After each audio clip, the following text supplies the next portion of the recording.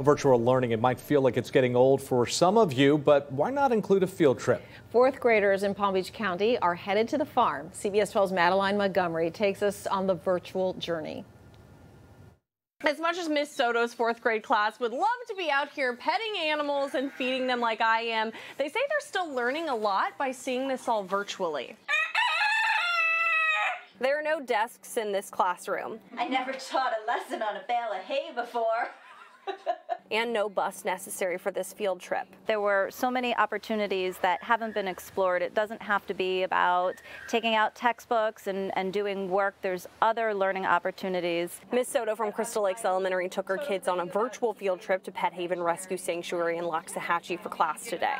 It's very important that animals get good nutrition. Carol Chapuis runs the farm. She loves the opportunity to teach kids about animals. I'm such a huge advocate for educating animal welfare, and it all starts in the youth years. I just love that there's so many animals because I just love animals. The kids love getting to go on so many field trips now that school's virtual. If we were like in school, we wouldn't have this many field trips, but since it's like virtual, we can have field trips like every week.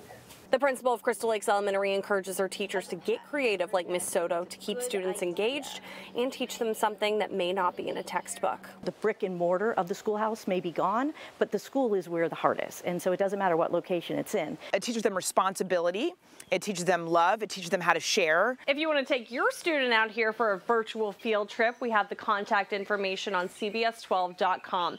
From Loxahatchee, Madeline Montgomery, CBS 12 News.